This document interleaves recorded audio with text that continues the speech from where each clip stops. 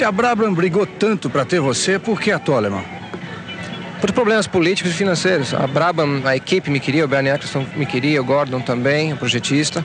Mas existia o grande problema que a Parmalat, patrocinador principal da equipe, não queria mais um brasileiro.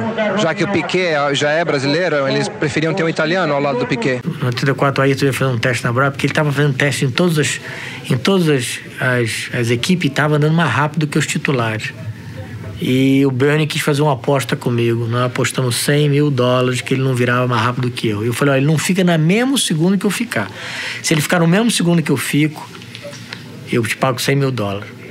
Porque eu sabia que o carro era extremamente difícil de guiar e era muito rápido.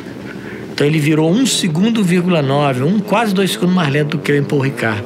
E ele ficou desesperado, porque todo carro que ele sentava, ele estava virando mais rápido do que os pilotos tradicionais, né? E comigo ele tomou um ferro. Como se comportou o Piquet nesse período todo de transação com a equipe Brabham? Eu tive muito pouco contato com ele, mas no treino que eu fiz com a Brabham, que foi em Paul Ricard, em novembro,